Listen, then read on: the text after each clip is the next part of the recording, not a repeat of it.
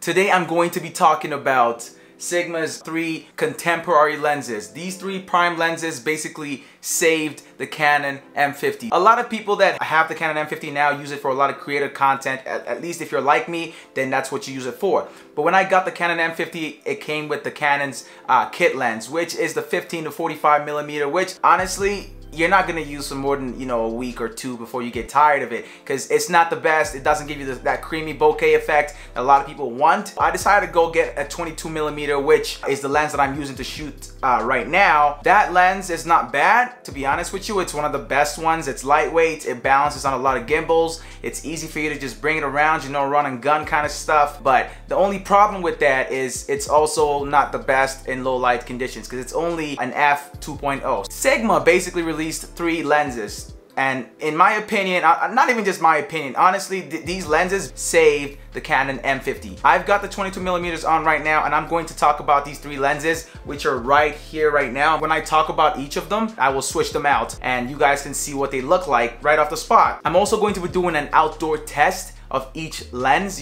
picture and video, so you guys can kind of see what they look like depending on what you're going to be using them for. If this kind of stuff interests you, stick around for this video and let's get right to it, y'all. I'm going to be talking about my favorite one, which is going to be the first one, the 16 millimeter f1.4 prime lens. This lens is basically the heaviest lens amongst the 3 of them, so beware about that. It's not the best, when you're balancing it, if you're going to be using a lightweight gimbal, like for example the DJI Ronin SC. And this one costed about 400 American dollars at the time of this video. So if you're going to be picking this up, make sure to check down in the description below. I'm going to switch out the 22 millimeter for the 60 millimeter right now, so you guys can see what this lens looks like, and then I'm going to talk about my suggested uses and recommendations for this lens. Okay, so I've got the 16 millimeter f1.4 on right now, and like I said, these lenses basically saved the Canon M50. They're all f1.4, so they have a low aperture, which makes them really good in low light conditions, and have a really nice autofocus for like videos, if that's what you're going to be using them for.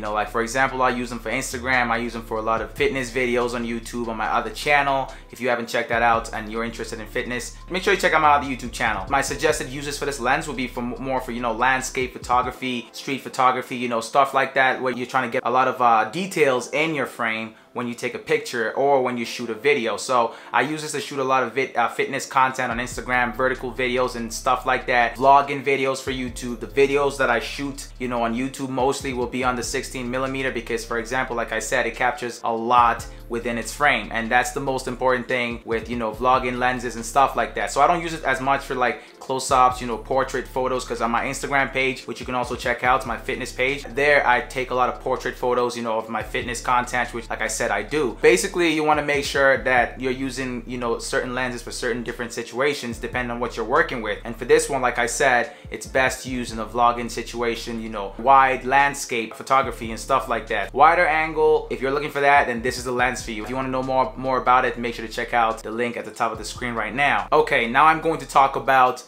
the 30 millimeter f1.4. The 30 millimeter f1.4 Sigma lens is another cool lens. This lens right here is pretty much a mid-range angle lens. So if you wanted, a lot of portrait photographs, then this lens is your go-to. Like I use this a lot on my Instagram page, for taking portrait photos, close-ups, not really close-ups, more like that in-between range. Because like I said, if you're taking it with the 16 millimeter, you're going to be getting a lot of unwanted stuff in the entire frame. Some things you don't want in the frame. You want more focus, more clarity, more crispness. Then you want this lens. It focuses, it gives you more detail, the images are sharper. Everything is just better overall for close-ups with this. And it's also good for B-rolls. So I'm gonna switch out the 16 millimeter and put the 30 millimeter on right now, so you guys can see what this one looks like as well, if you're considering using it for vlogging or anything like that. Alright guys, so I've got the 30 millimeter on right now. This is a mid-range angle, like I said. I don't know if you guys have noticed, right now it's gotten, a lot more zoomed in. This one costed about 300. I think it's the cheapest one in the series. It's good, like I said, but it's only for mid-range. If you're gonna be doing things like B-rolls, you're gonna be shooting,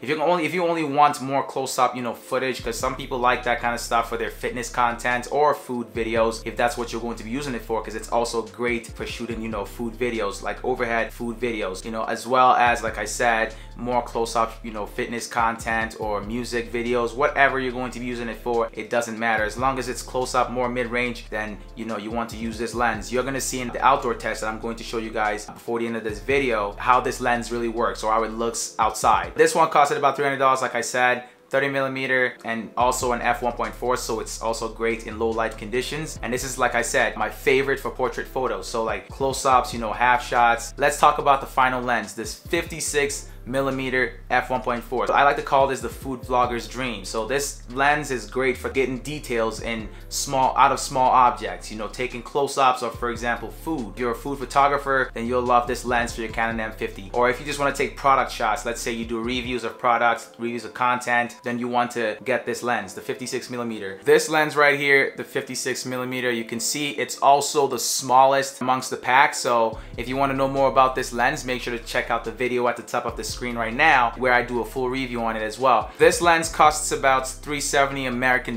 at the time of this video. So if you're going to be purchasing this lens or going to be using this lens, make sure to check out the link in the description, as well as for the rest of the lenses, there will be a link in the description. It's all commission, so I would really appreciate it if you went through that link. Let me switch this on, or switch out the 30mm for that lens to show you guys what it looks like if you are considering using it for vlogging content like this. As you can see right now, this is not the lens for vlogging. If you're considering using this lens to vlog, that is a terrible idea, to be honest with you. I know you guys can see my big head on the screen right now, and I don't know if you want your head all up on anybody's screen. So to be honest with you guys, this one's not the one for, you know, making vlogging content of any kind at all. This is more, like I said, for food, you know, photography, close up, you know, headshots, stuff like that, where you want to get as sharp of an image as you can and blur out the background as best as you can. Okay, so that's basically it. If you want to know more about this lens, make sure to check out the video at the top of the screen or the link in the description. Okay, I'm going to switch out this lens with the 60mm. That's my favorite lens for, you know, vlogging content and stuff, and I cannot finish a video with my head, you know,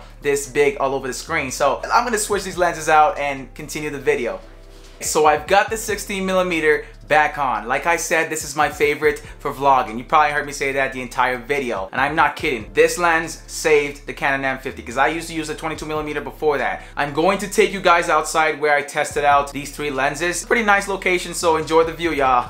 Okay, so I've got the trifecta of the Sigma lenses in my hands right now. Right here is the 56mm, the 30mm is right here, and I've got the 16mm finally right here. I'm gonna be testing out different conditions, you know, using each lens. I'm outdoors, you know, there's a lot to be seen, so we can really test out these lenses. So I came out here to try out these lenses to see how much they can capture, how much each one can capture in the frame when placed on a tripod, standing at the same spot. So I'm going to be standing at the same spot and switching between each of these lenses to see how much they can capture in their frame. Right now I've got the 22mm on, the Canon 22mm pancake lens. It's an f2.0 lens. If you don't know about that, there's also a video comparison between that and the 16mm on my channel, so make sure to check that out as well. I've got an ND filter on to, you know, because of the sun, it's kind of sharp, so you gotta use an ND filter. If you don't know about that kind of stuff as well, let me know down in the comment section and I'll make a video on it. The sense for the camera right now is at ISO 200, aperture f3.5, and 1/50. Let's switch out these lenses and test out how these things operate or how well they function, so you guys can decide which ones it's gonna work best for you. So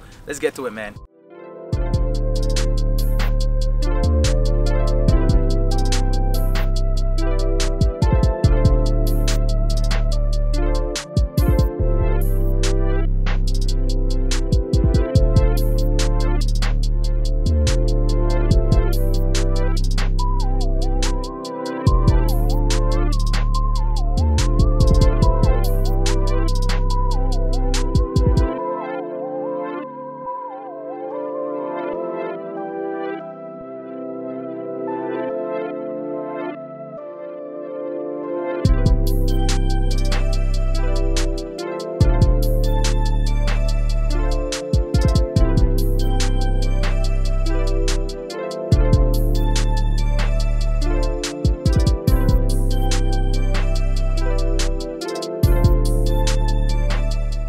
So let's recap right quick. The first thing I talked about was the 16mm. The 16mm f1.4 costs about $380 to $400 American dollars at the time of this video. You know, it's great for vlogging content, great for landscape photography. You know, if you're trying to capture a lot more in the frame, then you want that lens. The next one I talked about was the 30mm. So the next thing I talked about was the 30mm f1.4. This one is more of a mid-range angle lens, you know, great for portrait pictures, you know, close-ups, you know, more B-roll kind of content. And this one is the cheapest amongst all three. And this one costs about $289 to $300 American dollars at the time of this video. It's in between when it comes to the weight compared to all three of them. This one is in between. The final but not the least, the 56mm, which like I said is the food vlogger's dream. That lens costs about $370 American dollars at the time of this video. It's also the lightest lens amongst all three of them. If you're going to be purchasing any of these lenses, make sure to check down in the description below. I will have an affiliate link to each one of them if you're going to be buying any of them. So let me know down in the comment section as well if you know you're going to be using any of these lenses. If you have any questions about these lenses, or if you end up purchasing any of these lenses, how they're treating you, or if you already have any of them, let me know how they're working out for you. If you enjoyed this video, make sure to give it a thumbs up. Subscribe to the channel if you're new to it.